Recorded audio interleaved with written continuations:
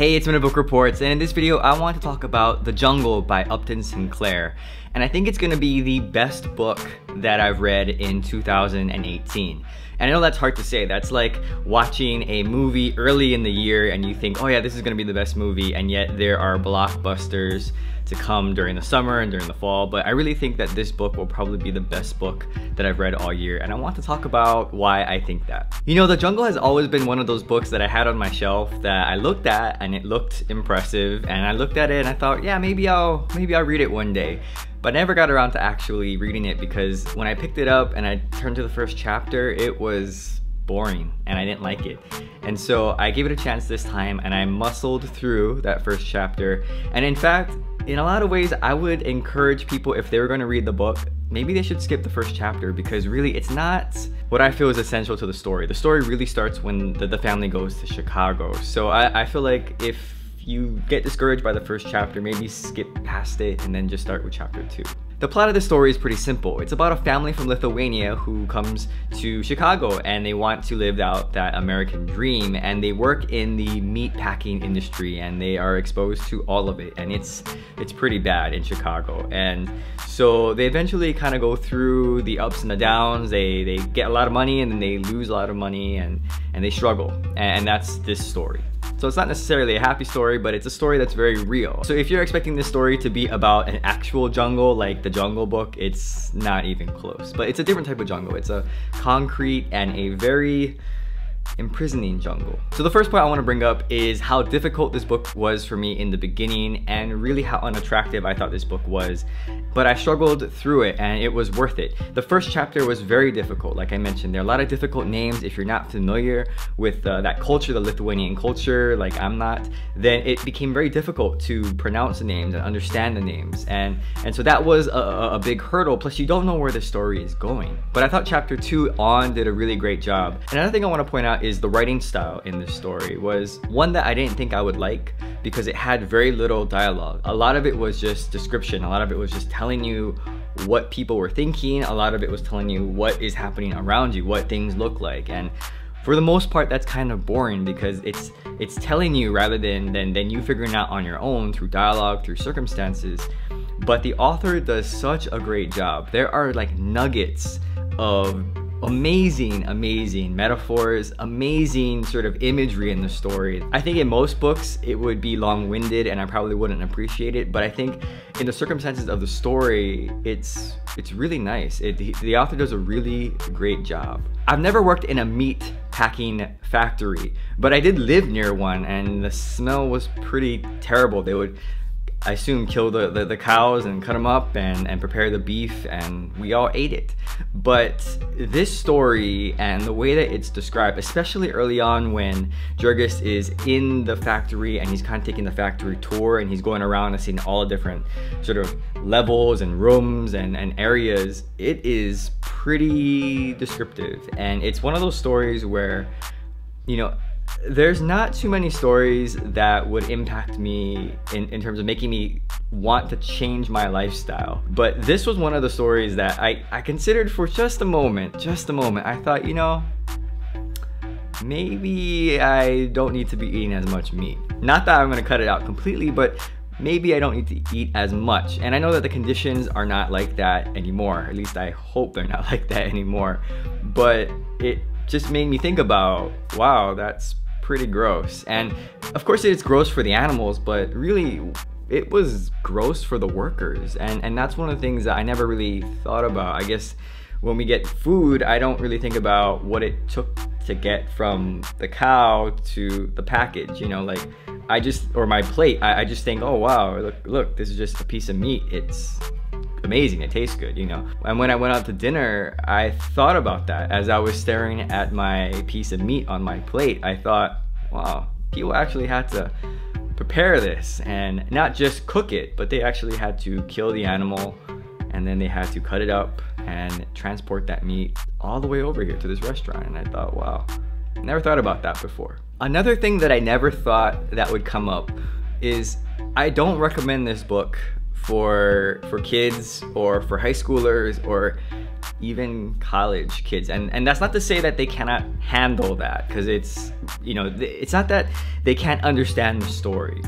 It's that I'm not sure if people that age can appreciate the story as much. And again, that's not to say that they can't understand the plot and what's going on, but I know for myself, if I were to have read this story in high school or younger, or even in college, I wouldn't have understood it, and I wouldn't have appreciated it, and more importantly, I wouldn't have been able to empathize with the family as much, because it's about a struggling family. It's about this system of capitalism that if you are not in the workforce, you kind of have no idea about it. You may see it and you may observe it from afar, but it's different when you're actually in it. You know, it's different when you are having to work and you get frustrated and you take these types of jobs that are kind of menial, and you wonder why you're doing it, because you're seeing, well, I'm getting paid, you know, this much, and meanwhile the bosses are getting paid this much, and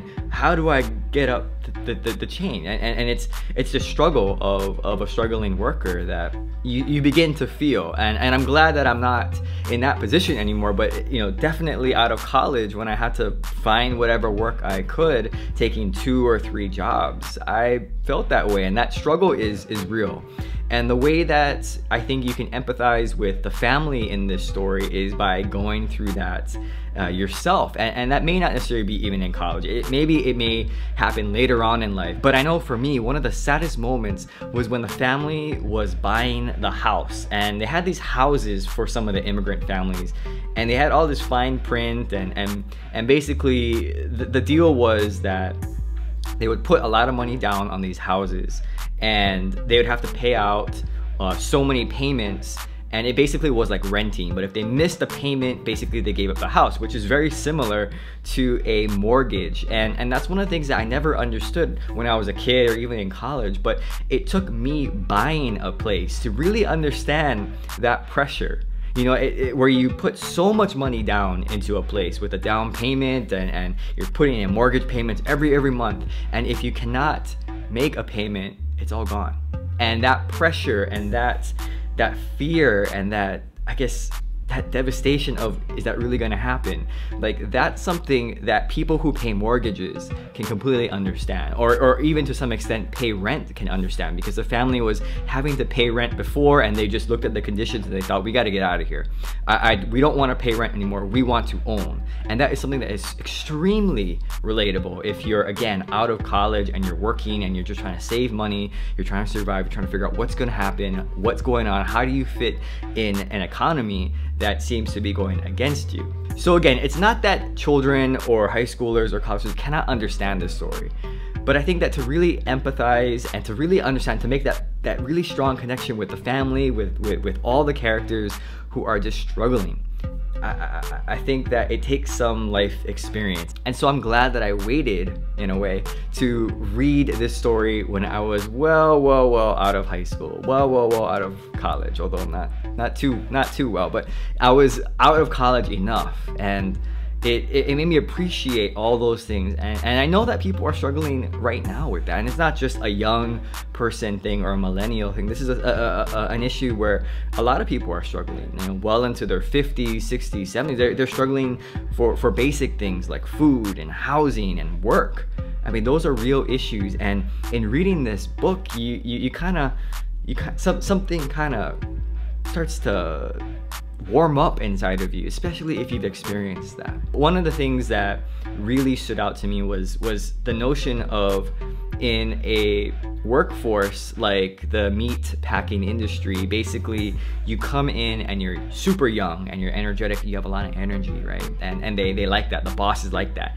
And they take you and you feel special because you got hundreds and thousands of guys around you who are wanting to get a job, but they pick you, right? So you feel special. And then they put you down in a certain job, and you just are working away, you're working away. It's kind of dangerous, and then you get tired, and then it gets cold, and then you're not making as much money anymore.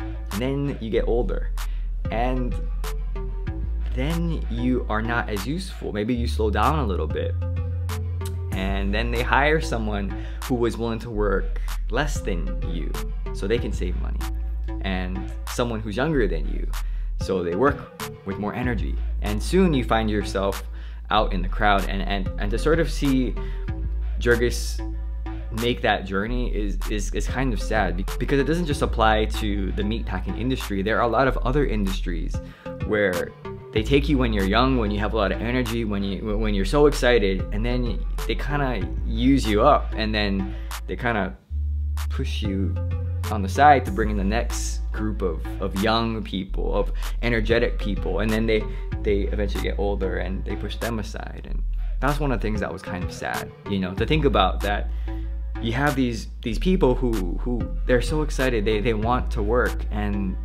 yet the reality is they're not really going to work that long, because that industry is going to use up their best years, their best energy, and they're just going to push them aside, just kick them out for the next group to come in, to work for less money, to work faster and more efficient, and then they'll get pushed aside. And I guess that was just kind of sad. It made me think about that kind of stuff. So again, I think that The Jungle is probably the best book I'm going to read in 2018.